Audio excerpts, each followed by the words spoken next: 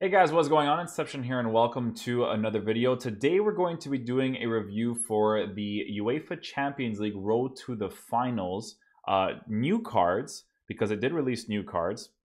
We're going to go ahead and see which cards they did end up releasing. They did do Europa League cards too, so if you guys are interested in me reviewing these cards too, which, oh my god, Kondogbia, we'll definitely be able to do that too if you guys are definitely interested in that kind of stuff. So we're going to go ahead and review the Champions League cards first in terms of comparisons and what their price is probably going to be.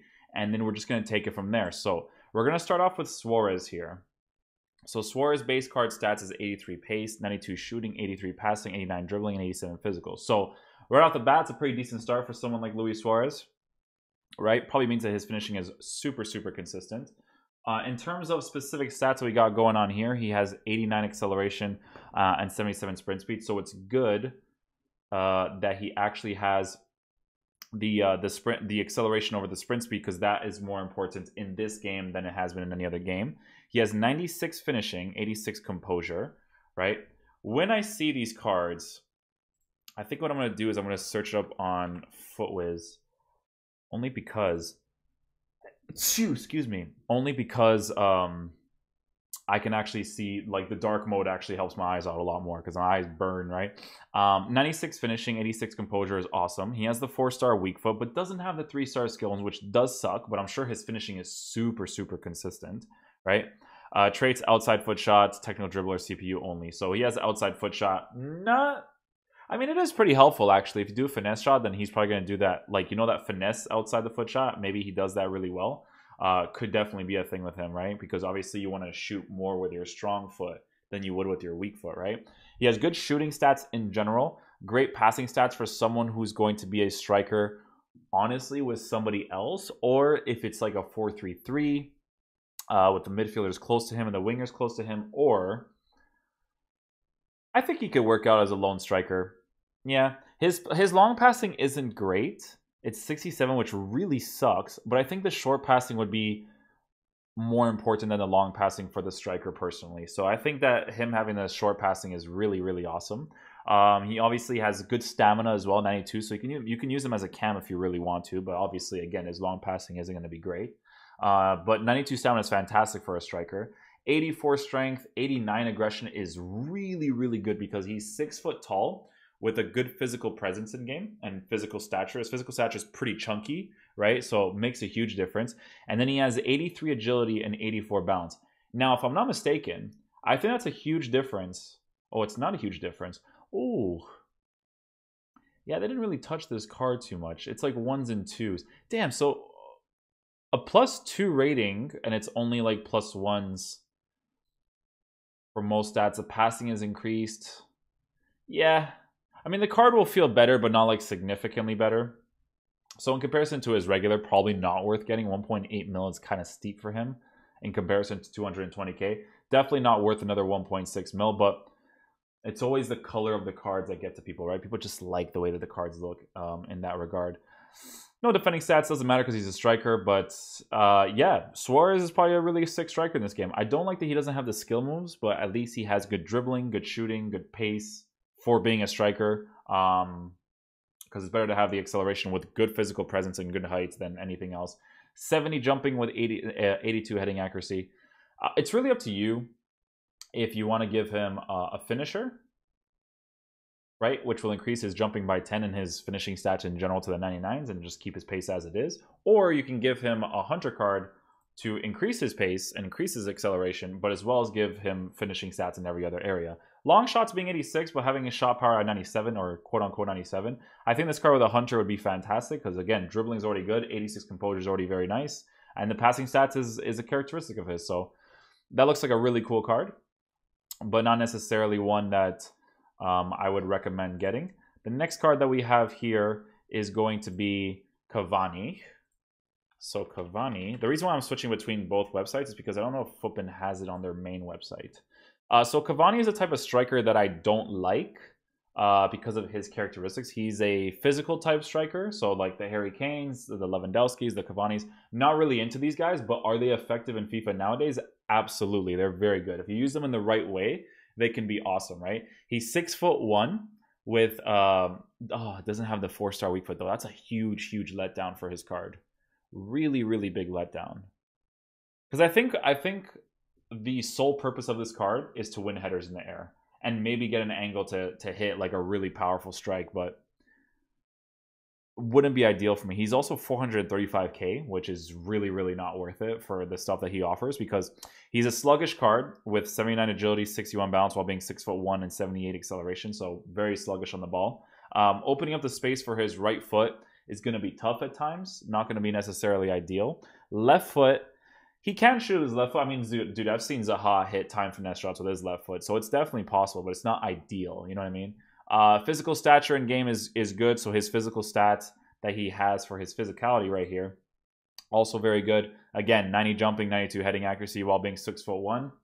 It's gonna be tough to defend against this guy. That's why people like this is when you want to have fullbacks that can actually win the ball in the air, so that when they cross it far post, they can actually deal with it. Because some people like use the short players, and it's just not an ideal situation, right? Because crossing is effective. It's really random, but it's still an effective way to score in this game, right? Next card we have here is Pulisic. So Pulisic, I think they may have upgraded him a little bit. Let's see here. Okay, so Pulisic is upgraded a lot, which is awesome. So now he has, well, he still has 70 composure and 76 finishing. So again, if there was a regular game mode in the game that wasn't competitive oriented, I would love to use this card. But because he is 4-star, and that's like the bare minimum requirement for players to really be fun in the attacking area with medium defensive. So when someone has medium defense, you always gotta look at their stats, right? Because you'll notice that their card will really revolve around dribbling, right? Because look, he has 96 acceleration, 92 sprint speed, 91 agility, 94 balance. So all of that together will make him dribble really nicely on the ball, considering that he is also 5'10". Physical stats aren't really there, so that's something that you'll be missing for sure. 80 stamina is decent, not amazing. 91 jumping, cool, but no heading accuracy, but he can win the ball in the air, which is really awesome. 4-star, really cool. 5'10" height, really good height. But the composure being low and the finishing being low can definitely be a problem. At least he has shot power, so it's not like his finishing would be terrible, but it's not necessarily ideal. At least they did give him a significant upgrade, but if they upgrade the card in the future, it would be nice if they were to upgrade the finishing and the composure significantly to make the card more usable. If you keep the volleys, the long shots, and so on and so forth the same, that would be okay, but just to make the card more usable, increasing the composure and the finishing would definitely be really nice. Next card we have here is Serge Aurier. I think Serge Aurier got a really good upgrade, if I'm not mistaken, because I think he may have an inform actually. No, he has one Champions League card. So in comparison to his 81, right, you will be comparing these types of stats, right? So -5s in the acceleration and sprint speed. So that's by itself is a great increase. 156k. So take that into account before anything, right?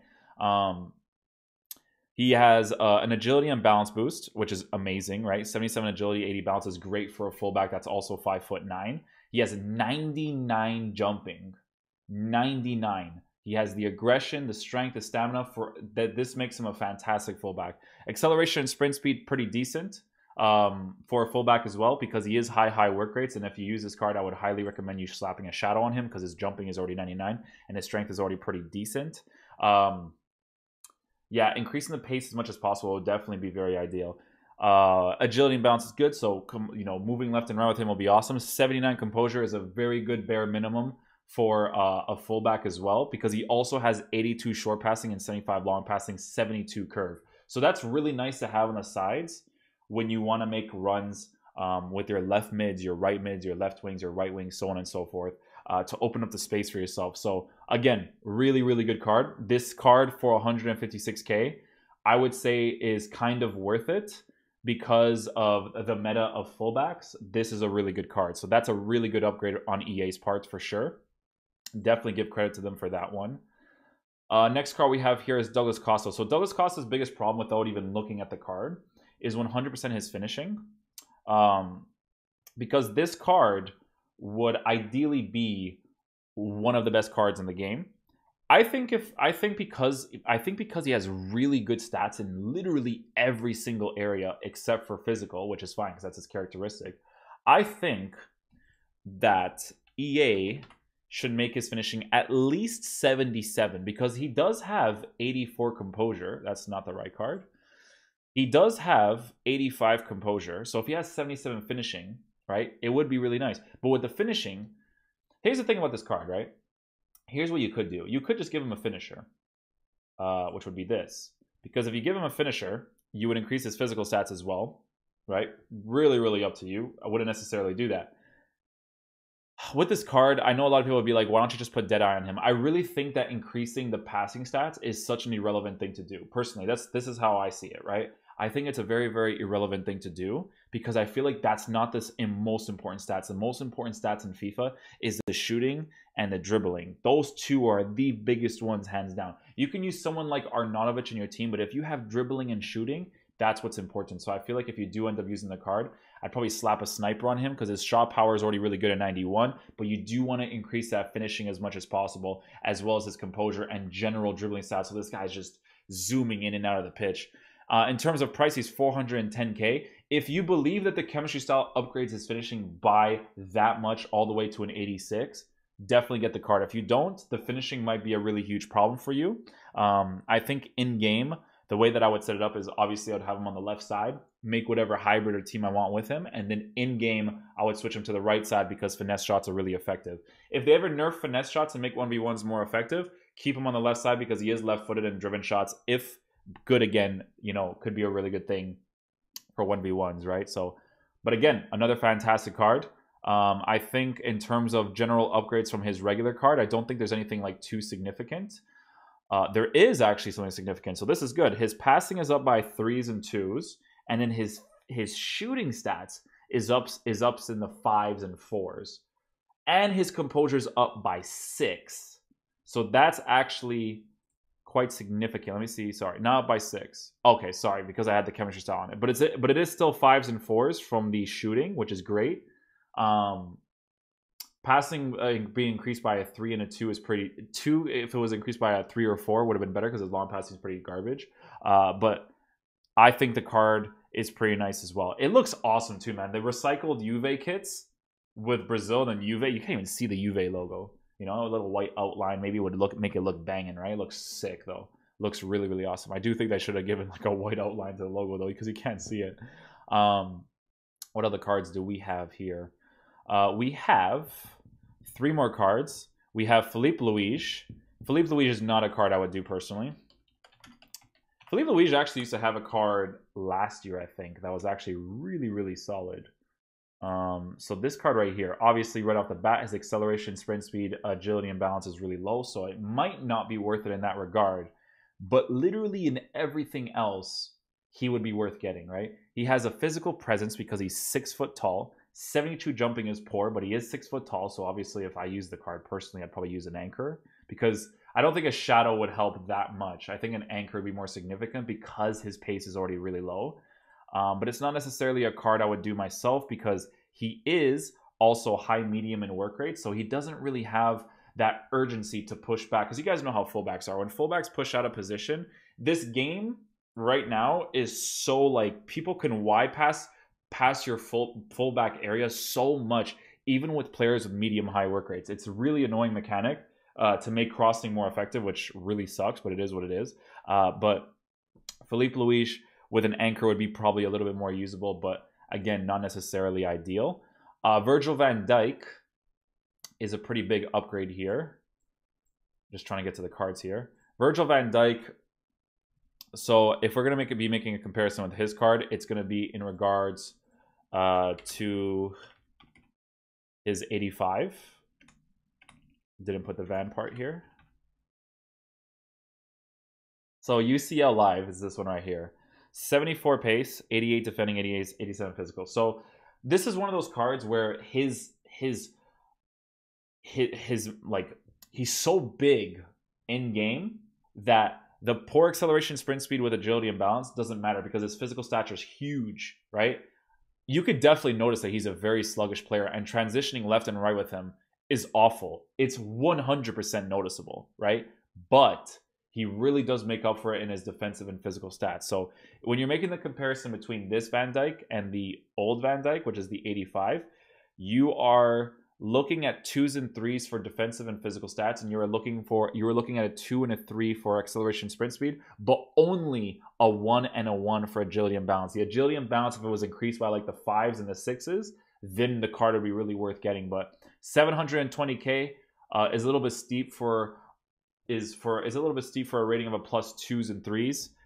When you get center backs in this game, try your best to get players like Rafael Varane, because if you look at his card, acceleration sprint speed already makes up for the lack of agility and balance, but one of the best ones is Sergio Ramos, because if you look at Sergio Ramos's card, Champions League card, if you look at Sergio Ramos's card, he has acceleration sprint speed with the agility. The balance is 6'6", definitely noticeable, right? But when you have acceleration sprint speed with the agility, the transition with him is just going to be awesome, right? One of the best center backs to move in this game. Obviously, the icons are God tier, but those two center backs are really good. Not necessarily worth getting Van Dijk for 720k, but again, it's really based off of whether or not you want the color of the card.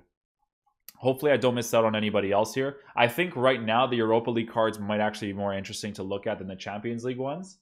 There's a few Champions League ones that look good, but some of them just not necessarily ideal.